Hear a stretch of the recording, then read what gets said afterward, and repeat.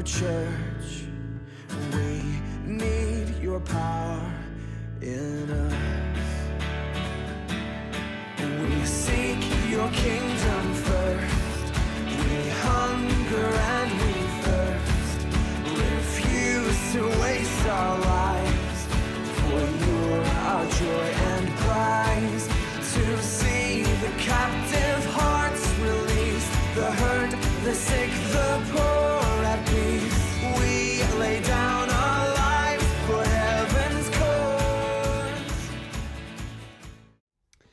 Well, good evening. This is Pastor Joe Wood of Pleasant Hill Baptist Church in Elkin, North Carolina, coming to you tonight. And very excited to be back with you. I hope you all had a great week, and it's been a few weeks since we've met online here, and I would just like to say that we missed you.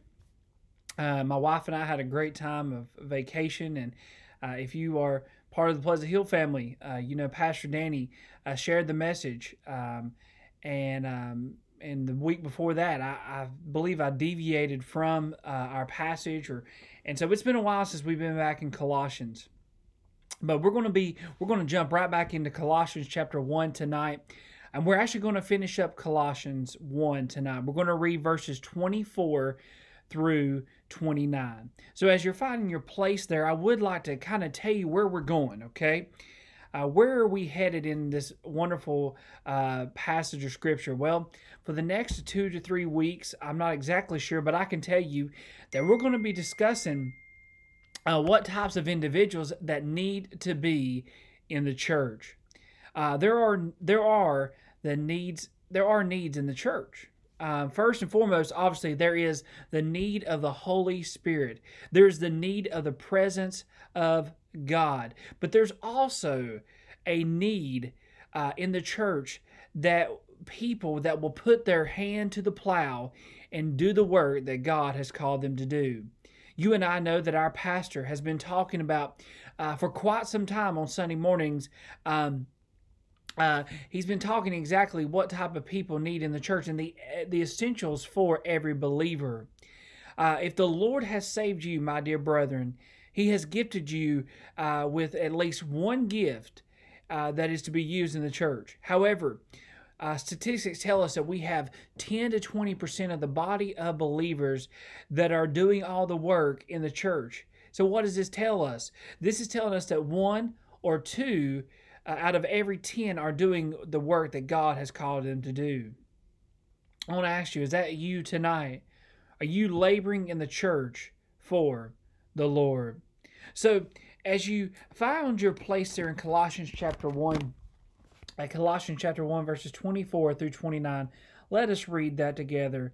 It says, "Who now rejoice in my sufferings for you, and fill up that which is behind of the afflictions of Christ in my flesh for his body's sake, which is the church, whereof I am made a minister, according to the dispensation of God, which is given to me for you to fulfill the word of God. Even the mystery which had been hid from ages and from generations, but now is made manifest to his saints, to whom God make known what is the riches of the glory of this mystery among the Gentiles, which is Christ in you, the hope of glory. Whom we preach, warning every man, and teaching every man in all wisdom, that we may present every man perfect in Christ Jesus. Whereunto I also labor, striving according to his working, which worketh in me mightily." Let's pray one more time. Father, thank you for the night, Lord. Thank you for the blessings of this day. God, I pray now you would bless the reading and the proclamation of your word is my prayer in Jesus' name. Amen. Now, I have entitled the next 2 messages, Who Will Labor in the Church? Who will labor in the church? And this is going to be part 1. Tonight, this is going to be pointed toward the pastors of the church. Paul is writing here toward the pastors of the church, and you say, well, good.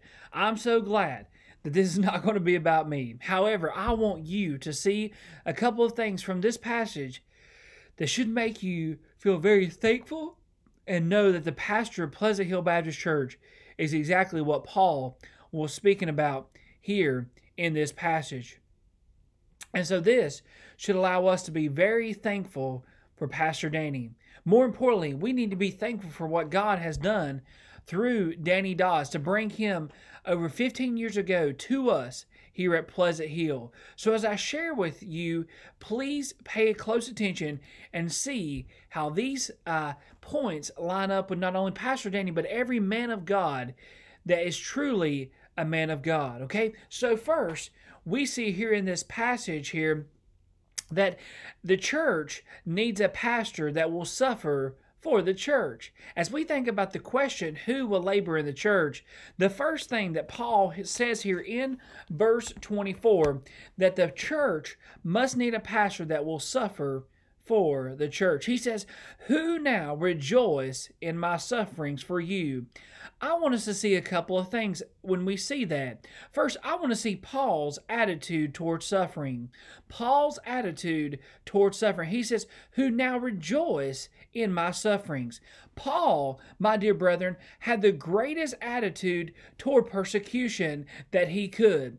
He literally rejoiced in the sufferings of Christ.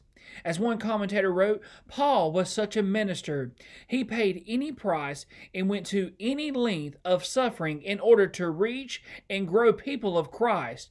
He literally poured out his life. He suffered much, and the suffering he bore willingly for the cause of Christ and his church. End of quote. This makes us ask the question, how could one rejoice in suffering? The reason that Paul could sit there and say, I rejoice in my sufferings, because he knew that he was doing exactly what the Lord desired for him to do. He knew that as Jesus Christ suffered, he did it laboriously. He suffered every facet that was possible. He suffered fatigue, exhaustion, and everything for you and I. As Paul desired to be as close to Christ as possible, that's why he could say, even though I am in this prison cell, even though I may lose my life, I am doing what Christ has commanded me to do, and praise be to him, I rejoice that the Lord has used me through it. But then, we must look at a second thing, and that is, as he suffered, who was his audience that he rejoiced to suffer for? Paul's audience for suffering was you and I, my dear brethren, for the church at Colossae. He says, for who now rejoice in my sufferings for you. So Paul was saying he suffered not only for himself, but for the church. Does this sound familiar? And Jesus Christ suffered for you and I. As John Phillips writes, Christ's sufferings are of two kinds. Christ has suffered for our sins. That suffering took place on the cross, and that suffering is over forever. He died. He rose again. He ascended on high, and now Christ suffers with his saints.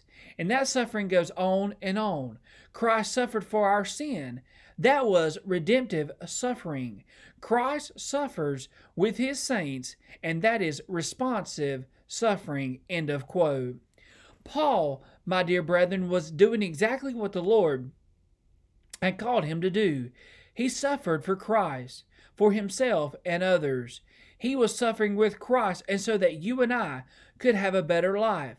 How selfless, how sacrificial, and loving that he was displaying to the church at Colossae. He was displaying to the whole world that it wasn't about himself, rather all about others. Jesus Christ had made a big change in the man that Saul before Paul, and now because of his change, he thought of others more than himself. He longed to see others saved and changed by the same gospel and power of Christ. So, to do that, he went to the point of suffering for them. Listen, we need men of God that will suffer for the cause of Christ. They will set the example, like the wonderful pastor that was thrown into prison in Canada because of COVID-19, because he wouldn't shut down the church. That man is exactly the type of man that Paul was describing here, and that you and I need in the church. John 15:20 says, remember the word that I say unto you, the servant is not greater than his Lord. If they have persecuted me, they will also persecute you. If they have kept my saying, they will keep yours also. So, my dear brethren, the church needs a pastor that will suffer. Secondly, a church needs a pastor that is chosen by God. Look here in verse 25. He says, whereof I am made a minister according to the dispensation of God, which is given to me for you.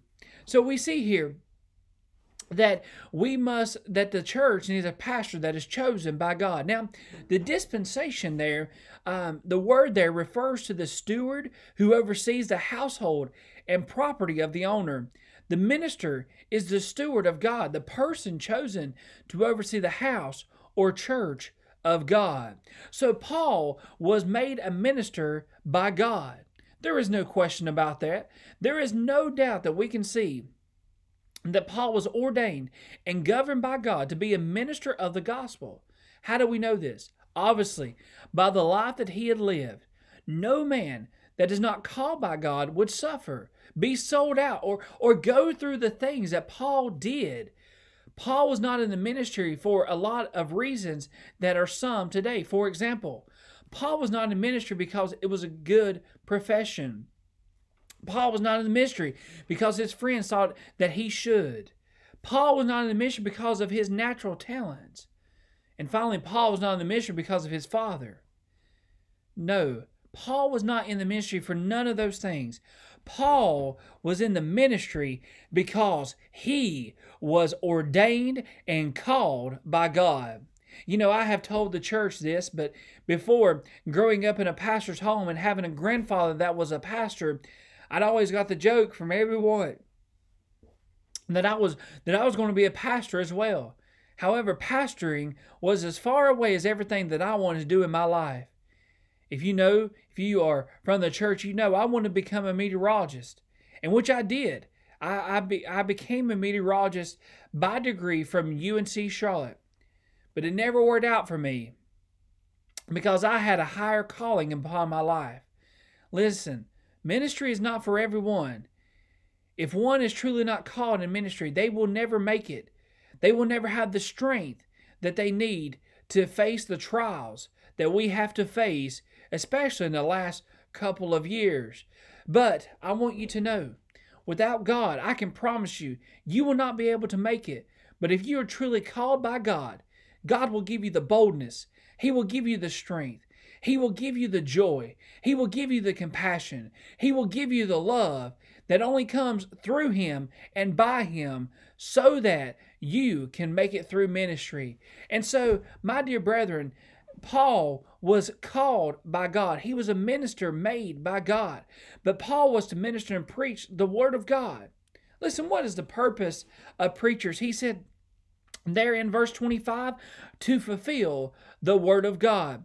Griffith Thomas says that the minister is to complete the message of God's grace, that he is to put his whole soul into the divine gospel entrusted to him. Matthew Henry states this: we are Christ's ministers for the good of His people to fulfill the Word of God, that is, to preach it. Matthew 10:7 says, and as you go, preach, saying, the kingdom of heaven is at hand. Mark 16:15, and he said unto them, go you into all the world and preach the gospel to every creature. So we've seen here, first, that the church needs a pastor that will suffer. The church needs a pastor that is chosen by God. Thirdly, I want you to see, the church needs a pastor that preaches the entire Word of God. A church needs a pastor that will preach the entire Word of God. What does it say here in verse 28? Whom we preach, warning every man, and teaching every man in all wisdom, that we may present every man perfect in Christ Jesus. What does this tell us? It tells us three things. First, a pastor must preach Jesus. Men of God are always taught to preach Jesus Christ. Any minister should preach Any minister should preach a person, not things, ideas, no matter what. We are to preach Jesus Christ and Christ alone. Why? because Jesus Christ is the only one, the only person that can and will change a life. Jesus Christ is the only one that we need to be preaching about because He is the one that makes the difference in our lives. Men of God, I want to reiterate to you that we are literally nothing without God. When we start preaching any other ideology or opinions, we have lost our way and calling. Jesus Christ commanded us that we, throughout the entire world, should preach the gospel of Jesus Christ. Don't preach our opinion, but preach, thus saith the word of God. Some people say, well, don't it ever get old preaching about the same person? Well, I want you to know, if Jesus Christ came into your life, my dear brother, He changed your life forever. And because of Jesus Christ coming into your life and changing your life, it never gets old preaching about the one that gave me a life in heaven, the one that gave me life, a life eternal, but because of Jesus Christ. So no, it never gets old preaching about Jesus Christ. Mark 16:15 says, and He said unto them, go ye into all the world and preach the gospel to every creature. Oh, my dear brethren, not only does the church need a pastor that will preach Jesus, but secondly, the church needs a pastor that will warn every man. He says there, and we preach, warning every man. Listen, man must be warned. One cannot enter into the kingdom of heaven without Christ in their heart. As preachers outline in Sermon Bible states, he says, he must trust and obey God's only Son, the Lord Jesus Christ. He must surrender his life to Christ and let Christ enter and control his life, or else he will be doomed to separation from God eternally. A person can't live a life separated and apart from God and then at death expect to enter God's presence.